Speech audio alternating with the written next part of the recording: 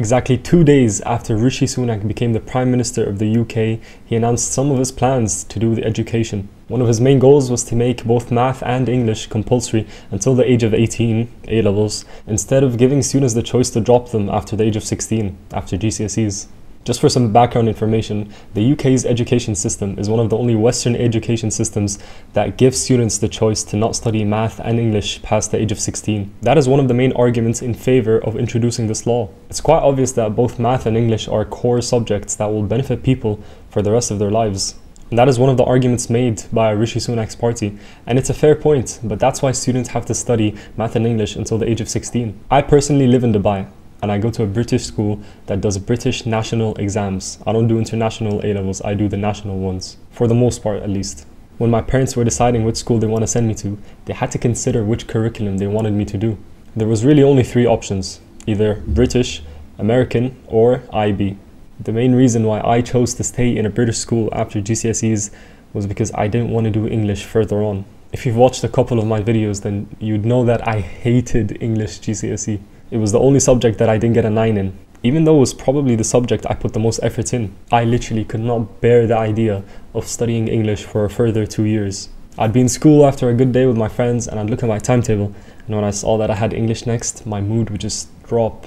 I would literally get pissed when I saw it. So after my GCSEs, I chose to do A-levels because I could finally avoid English for once and for all. And that's the beauty of the British system. It's dynamic. It gives students the freedom and responsibility of deciding what they want to study. I was proper happy in the first couple of weeks of year 12 because even though I was doing hard subjects like math and further math and physics, I enjoyed them. I didn't dread them like I dreaded English. Now imagine forcing everyone in the UK and also people internationally doing the British system to be restricted in their choices. Imagine forcing them to do both math and English at A-level. It could genuinely ruin the sixth form experience for a lot of people. That being said, we do need to be fair. Rishi Sunak did say that if they did implement this, it would come with fewer exams at GCSE, so it would balance stuff out a little bit. This could also be a win for students that would usually take math or English. Right now, in most schools, people only take math or English if they really want to or need to, like if they're interested in it or if they want to pursue it at a degree level. If you want to become an engineer or an economist or anything in STEM really, you have to take math. And if you want to become a journalist or I don't know, whatever English people do, then you have to take English as well. That means that most of the people that take English, most of the people that take math are people that want to, the people that would usually be quite good at it. So the competition would be quite high, the grade boundaries would be high. In my school, for example, if we wanted to take math A-level, we had to get an 8 or a 9 at math GCSE. They had to set a boundary on who could come in and take the A-level because they knew that it was much harder than the GCSE. I want you to imagine that suddenly everyone is forced to take English and math. People that don't really want to take the subject or might not be good at it would now be forced to take it. The average competition for English and for math would be lower because now everyone's taking it.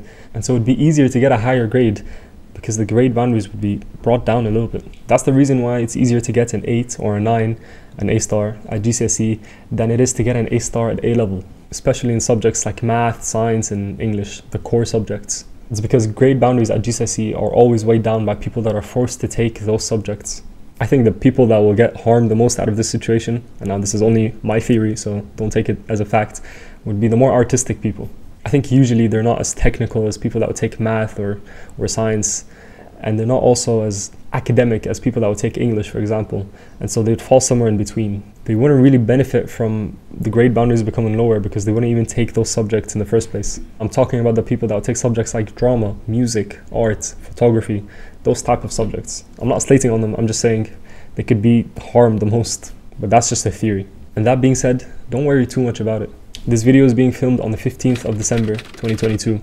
And as of today, no legislation has passed that actually forces people to take math and English A-level. So till then, the British curriculum, the British school system will stay the same. And even if they do pass legislation, it's a big change. It would take years for it to be fully implemented because exam boards and schools still have to adapt. If you're watching this video, I'm assuming you're at least in year 9 or year 10. But I don't want you to worry because they won't really have enough time to implement this legislation from the time that you're watching this video until the time you start your A-levels.